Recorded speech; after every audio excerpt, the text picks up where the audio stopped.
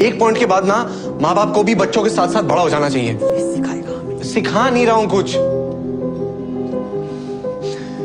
ठीक है, एक बात बताइए, हम आपसे किस चीज के बारे में बात कर सकते हैं?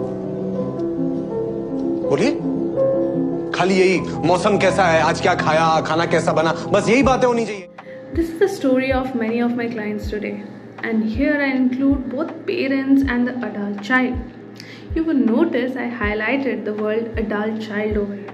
As a thumb rule of change, storming is an unavoidable aspect of it. But it becomes difficult and different when parents keep viewing their grown children as still minors and without a voice of their own.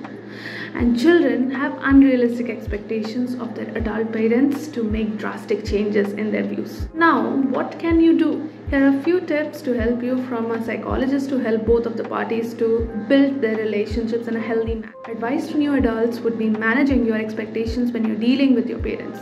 Start drawing boundaries gradually, not all at once. Have a lot of patience and do understand there are limits to how much your parents would change their views.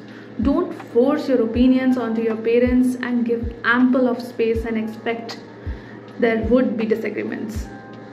Advice to the parents would be definitely start balancing between independence and responsibilities at an earlier age as soon as possible. Dealing with your 18 plus needs to be very different from how you dealt with them when they were young. Children grow to like different things and may have different values than yours.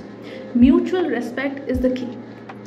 Advice to both the parties would be focus on the common grounds that you have with each other, and priority should be respect for each other. With these things in mind, you can definitely build a healthy relationships with your parent as well as your child, whoever you are watching this video for.